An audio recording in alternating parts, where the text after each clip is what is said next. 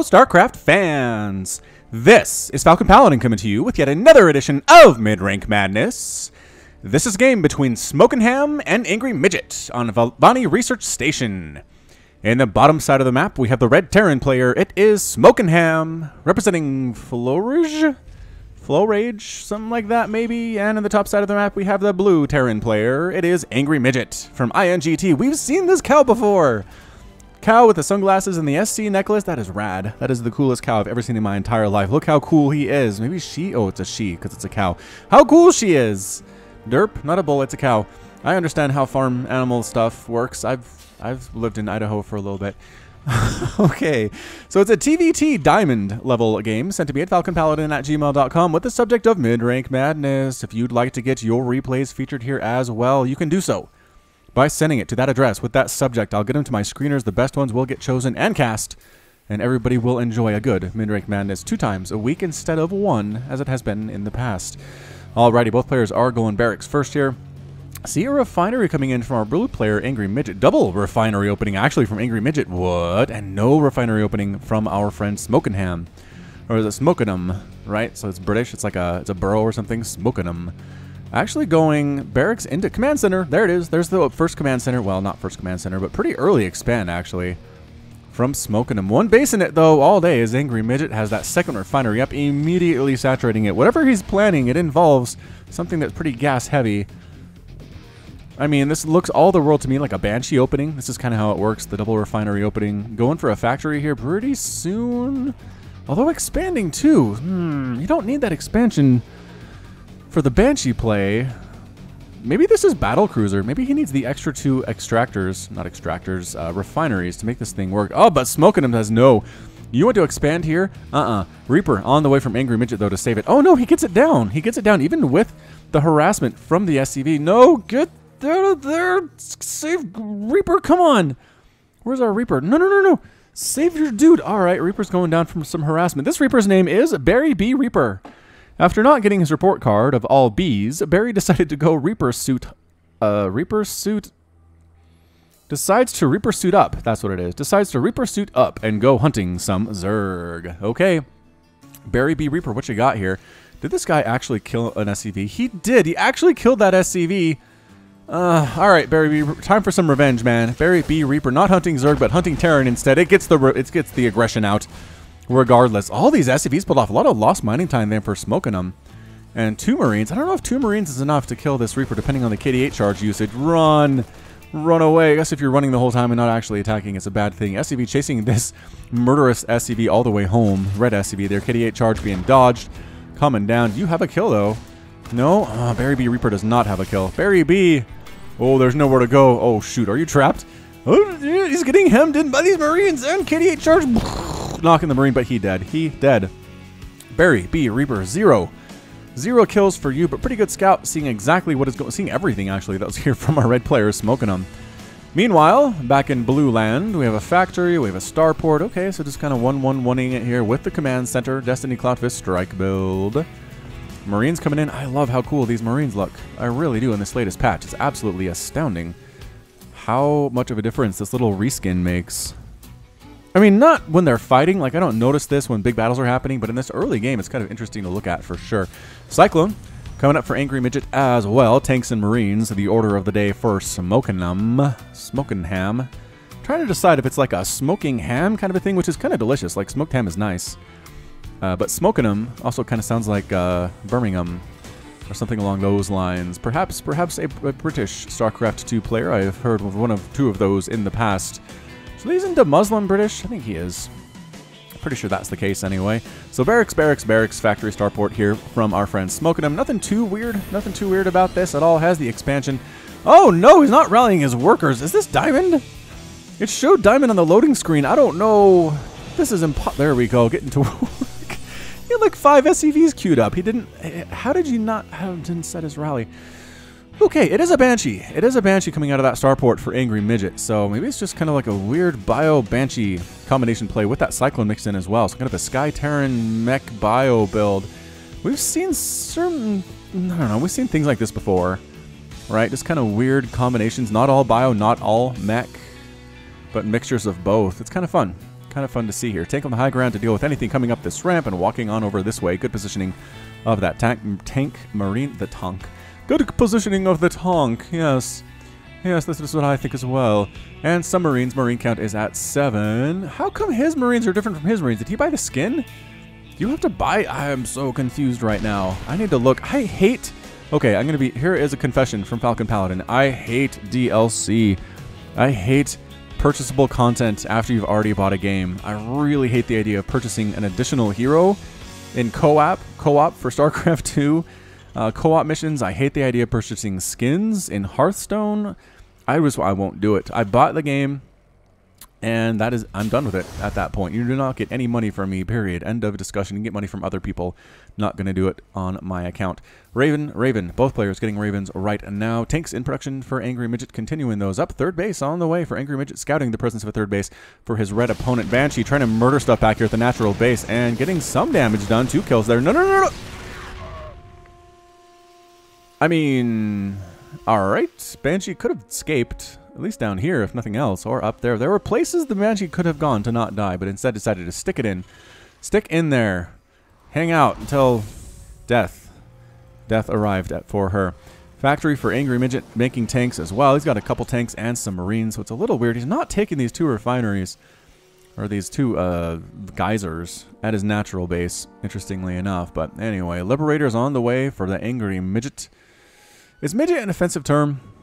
I read this big Reddit thread about it a couple weeks ago, and it's like, well, I don't know, sometimes it is, and sometimes little person is fine, and sometimes other terms are okay. It's just like, I don't know how to not be offensive anymore. There are too many rules, and they change all the time. I sound like an old person. I don't know how you young people do things anymore. Back in my day, I could say whatever I wanted, and that's not true. There are definitely offensive words when I was young, for sure. Smokenham moving out with a medevac filled with 8 marines. Boop. Let's get that on the follow. Sneaking on up, not boosting, just taking its leisurely time. Heading up to the blue side of the map to do some murdering. Planetary Fortress on the way here at the third base. If that finishes, that will help immensely with this drop. I don't know if there's enough time, though, as the boost does come in for our medevac pilot. She's flying in. She's going to try to land. Oh, she's landing just outside. This might give some time for AngryMidget to be ready. I don't know. I don't know if that's the case. I mean, if they sit here forever, then yes. Okay, they're moving. They're moving, though. Moving up. PF is so close to being done, but there's a tank. That's useful. And tank fire. Woo! Marines taking one shot to the face. Decides to back on out. I think they killed an SCV there, but not very effective. Look at them running all the way home. That was scary. We got blasted by a tank. You know what? If I were them, I'd run too. You're walking up. I'm going to pick off some SCVs at this base. La, la, la, la. From you can't even see it, right? From nowhere, a tank murders your best friend next to you. You're bleeding. Your arm's like almost ripped off. I'd run. I'd run at that point. I'm not going to lie. Fusion core coming up for AngryMidget. Maybe my dream of Battlecruiser will come true. Only 1 worker on each of these refineries, though. A lot of missile turrets, however. Really does not want to get dropped to the natural base at all. And double starport with Tech Lab where nothing else is happening right now. So we're not seeing Liberator productions. This Fusion core, I think we're going to see BCs. I think BCs are the new toast of the town in this latest patch of StarCraft 2. Woof, Raven almost gets killed by a missile turret down here at the natural base of Smokenham, but does manage to escape before death befalls him. Raven pilots sound like robots, don't they? Mule comes down to repair it up. I don't think that's actually a person in there. Let's take a look. A person can fit in there. I mean, it's pretty big, right? It's pretty big. If that's a mule and a person's in there. Is a person in there or are these robots, actually? These are robots. Yeah, I'm going to say that's a robot. Ravens are robots. Whoa, look at that. Yep, no person in there. So when Ravens die, we don't have to feel sad. It's just like losing a drone. That's it. Battlecruiser operational. Well, not operational, but Battlecruiser in construction. Doesn't sound as cool. Does not sound as cool to say Battlecruiser in construction, that's for sure. All right, so here we go. Battlecruiser is here. Getting any upgrades at all for things. Fusion core getting upgraded. The only upgrade available these days is a weapon refit, which gives the Battlecruiser the Yamato cannon, which I am a fan of. Yamato cannon hits hard, you guys. 200 damage per shot. Single target. Really good against things like, for example, Thor's. Actually, doesn't one-shot a Thor. Does one-shot a siege tank, though. Could be useful in upcoming battles, but for some reason doesn't want to spend the 150 to get it. Come on, it's not that expensive. You have enough money for it? Look, plenty of money. Actually, 3,700 minerals. Well, down to 29. Yeah, enough. You have ample, triple pumping those battle cruisers. Now the question is, does Team Red know anything about this? Nope. Team Red has no idea. No idea there are battle cruisers, no idea of the fusion core, no idea of the additional starports. Expects traditional stuff. You know what's good against battle cruisers though? Marines. Marines are so good against battle cruisers. They're good against everything in the sky though. A little attempted auto turret drop back here does do some stuff, I suppose. What? 13 SCVs have been lost for our red team right now. That's kind of a combination of Banshee attacks and other stuff. Raven running. Is the Raven too slow? 3.85 move speed. Viking 3.85 move speed. Okay, same move speed. So they can't catch the Raven unless he stops flying. And actually the pursuers turned around and went home. So Thor on the way for Smokenham. What I was saying before I was so rudely interrupted by that auto turret harass is that Marines are good against everything in the sky. I can't think of anything they're bad against. I guess Corruptors, they're not super good against Corruptors, but they're great against Broodlords, against Carriers, against Tempests, against Vikings, against Battlecruiser, which is what we're looking at here today. So the BCs, I mean, fine against tanks, obviously going to be okay against the Vikings, depending on the micro of the Vikings. If Smokenham's micro is on point, then the Battlecruisers are dead just to these alone, right? Because their range is 9. Yeah, range of 9. Battlecruiser range happens to be 6, which not, as you'll notice, is not 9 at all. There's the weapon refit on the way. All right. So BCs, you got this thing. I mean, you guys are here to deal with everything. I don't even know what the BCs are useful for right now. They're not good against the Vikings. They're not good against the Marines. I guess they're pretty good against the Thors. Although the Thors have this high impact payload ability that does single air target damage. That's pretty gnarly. So even that, this seems like a pretty good anti-battle cruiser composition. This Raven could throw down some point defense drones too. All right, setting up shop is Smokenham. +3/+3 coming up for our red Terran player too. Jeez. SCV says I'm gonna expand here. Nope, I'm not gonna expand down here. There's a huge army down there. Raven checking out what is going on, getting shot at by the Vikings and the Marines on the ground. Come up here and get destroyed by my tanks. That was awesome. That was a great little death animation there. Are there upgrades on the tanks now? Or they're just no upgrades, just 2 of them. Just 2 of them enough to destroy those Marines. Double expanding is Smokenham, expanding at the gold base on his side of the map and up into the left here for a 4th. So 4th there, 5th at the gold. Looking very healthy is Mr. Red Terran player. How can he do this? What can he do? AngryMidget throwing up a command center. Doesn't know where to put it. The gold base looks pretty safe. There's nothing over there from Red. If you want to expand there, it's just hard to defend. He's kind of far away. There's this chasm here. But I guess if you have a flying army, defending it's not too bad. Not too bad. Any upgrades on these dudes yet? No, just making battlecruisers, not really upgrading them, which I am also not a fan of. You're making a lot of BCs. Give them upgrades. Give them attack upgrades. Whoa, poor SCV. Look at that guy. Just burning cheese.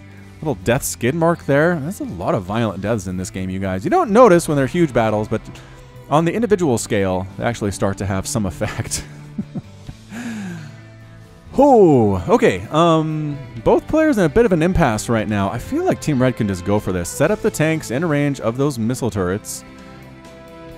Establish air dominance with your Vikings, which Team Blue does not seem to have. Has a Liberator, but that's it.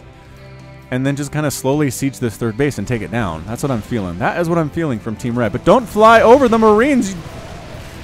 All right, we kind of accidentally engaged there. Everybody's on fire for Team Red, but now pulling back. Losing a Viking. I think losing a couple Marines there too. Maybe we're going to try to drop inside the main. It's pretty well defended, I guess, at the 3rd base with the main. Not as much. But look at this. Surprise. There are like 12 battle cruisers here. Oh, snap. This drop is not going to go well. Marines. Okay, when I said Marines are good against battle cruisers, what I meant by that was not when there are 12 Marines and 12 battle cruisers. That is not what I was talking about. Not even the tiniest bit. Here comes the attack at the 3rd base, though. Tanks on the ground. Thors on the ground. Vikings in the air. Try to kill what they can. Battle cruisers trying to clean this thing up. The planetary fortress does explode. Good pickoff there. Yamato cannon on the Thors. Woo! Those Thors evaporated. Tanks getting destroyed at the same time. Losing his 3rd base and tactical warp. Tactical warp used at the 3rd base of Smokenham. Wasp, they're here. Hey guys, where were you heading off to? Oh, the Marines running for their lives. We're coming back to the 3rd base where we thought it was safe. Nope, that is not the case. A lot of dead stuff. A lot of dead SCVs coming all the way back home. These Marines, is that even enough Marines to do this? I don't know. A lot of barracks are going to die, though. A lot of Marines coming out of these barracks are getting absolutely burned alive from the sky. Fire in the sky, you guys. Fire in the sky. +3/+3 Marines, though. Maybe they can do this. Some Vikings coming in here as well. Might be time to bail. Oh, they can't. They can't. The cooldown is not there. Battlecruisers are starting to fall with the Vikings in the air and the Marines on the ground. Tactical warp from additional reinforcements on top of the Vikings. Yamato cannoning the Vikings. Bah, bah, bah. There we go. Viking count now down to 0. Is that true? Viking count down to 0 for our team red here. Battlecruisers pushing on in versus these Marines. Mules being thrown down from AngryMidget to repair these BCs. Try to keep them from dying. Viking missile turret doing tons of damage. Marines getting shots off, but absolutely ending up in flames at the end of it here. Battlecruiser chasing a Viking over these missile turrets. Don't do that. Don't do that. These repairs are going slowly, but they are greatly appreciated by these Battlecruiser pilots. You have a Yamato cannon at all? You do. Just Yamato it. You have a Yamato cannon on this BC. Just take it down. Take it down. Marines still coming through. A little bit scattered are the Battlecruiser forces. Another BC falls. Another BC falls. Marines are sacrificing their lives and make this thing happen. Tactical warp about 4 inches. There from AngryMidget. Fun animation there for sure. Yamato cannon on a Viking they were already killing. Not good micro here from Smokenham. Smokenham, no. Vikings are gone. Still repairing are these mules. You got it. Yes, you have to take down these starports, man. The starports are causing you trouble. Get this one's building a Viking. I think the Viking might just come out and die, though. Hey, guys, what up? Explosions, fireworks. Marines stemming themselves away. Standing and fighting, though. These are brave Marines, you guys. These Marines are not running away when things get tough. That's for sure. And I mean, I'm not sure it's making that much of a difference, but I'm sure their sacrifice is appreciated by the Emperor, whoever it happens to be right now, whether it is Mensk or Valerian. And actually, that 5th base is still up and running for Smokenham, as is the 4th base. So, I mean, the Battlecruisers are laying waste to production facilities, but Smokenham has a lot of stuff here. Production tab is basically just Marines. I mean, at this point, I would just go huge Viking force. Huge Viking force and take these guys down. That's what's causing you the trouble. Double expanding is AngryMidget at that gold base and just at the one at the south of his 3rd here. BC is trying to find places in which to attack. Here's a base you can shut down. This 4th base has absolutely no anti-air defense whatsoever. Did he see that? He didn't. He saw a missile turret being constructed. That's got to tell him something. Natural base is going to explode. There it goes. Pieces of it flying into the air. I mean, at this point, you choose. Do you go for the main or do you go for expansions? And right now, it looks like he's going for the main. So trying to take down some of the barracks that are left over here. Marines coming. I would just stop building from this main base if I was smoking them. There's no way you're getting out of here alive, dudes. Unless, I mean, there's a Thor on the way here. There is... Oh, that factory might die before the Thor is built. And look at that. It is. Wow. +1 making a big difference for these BCs and their DPS. Single tank setting up at the gold expansion by AngryMidget, shutting that down. Hardcore. Look at that. Very brave tank for sure. Oh, tactical warp use. Guess what? Surprise! Battlecruiser in your neighborhood. Oh, this ability is so cool. So cool. I like it very, very much indeed. Another Viking trying to be produced here out of the starport, and it will get out. It does. Starport explodes behind it like in the movies. We made it out. Killing all the supply depots seems like a pretty good idea as well. Supply blocking your opponent is always a nice deal. And here it is. 2 BCs versus the gold base of Smokenham. Do not fly over. Alright, Battlecruiser does manage to take down the missile turret with Yamato cannon, but his friend decided to fly over it for reasons not really understood. Alright, gathering his forces is Smokenham. He's got 2 Vikings. He's got a handful of Marines. Well, he has a whole page of Marines. And a couple Thors with +2 attack as well. Are they in high impact payload? Do high impact payload. Anyway, gold base for Smokenham is dead. These SCVs aren't even running. They know what their fate is. And by that I mean one of them actually escaped. Oh, wait. Yamato cannon. Oh, on the missile turret. Okay, that's fine. That's fine. Refinery gone as well. All right, so our red team, not looking good. Has a fairly good ground force here. He's moving up. Is he going to base race? No, he's going to defend. He's going to defend. That is his decision. The decision for AngryMidget is, do you... I mean, I feel like taking out all these supply depots would hurt Smokenham immensely. Immensely. Force him to spend a lot of time building supply depots with money he doesn't have. They're both basically opposite. Very mineral starved as Smokenham has 4,000 gas in the bank. Midget, 5,000 minerals in the bank and 400 gas sitting there. So just, if the powers combine, they've got a pretty good bank sitting there. All right, Battlecruisers, you're going to end this. Small force here from Smokenham. Hey, there it is. High impact payload. Yay. Not explosive, high impact. There you go. How much damage is that one? 60 damage per shot per air. Weapon speed 2.14. I mean, it's not wonderful.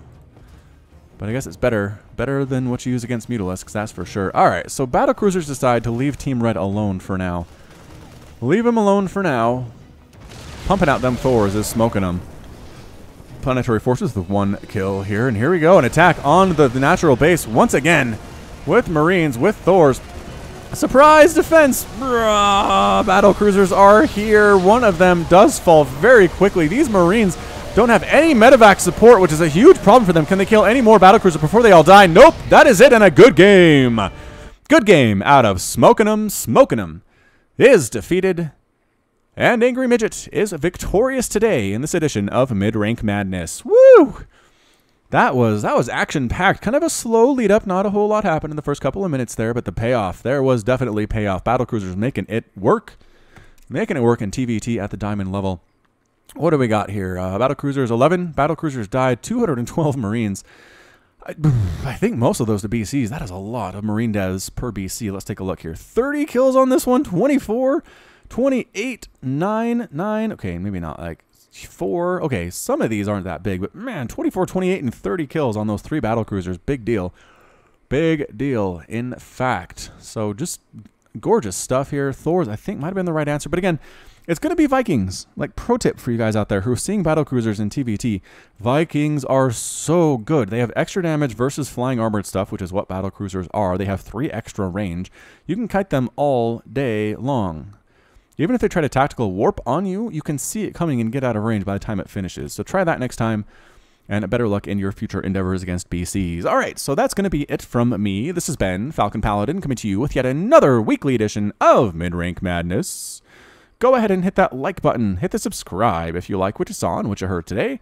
You can also catch me on Twitter, Facebook, and Patreon, all at /Falcon Paladin. And until next time, as always, thank you so much for watching, and you take care of yourself.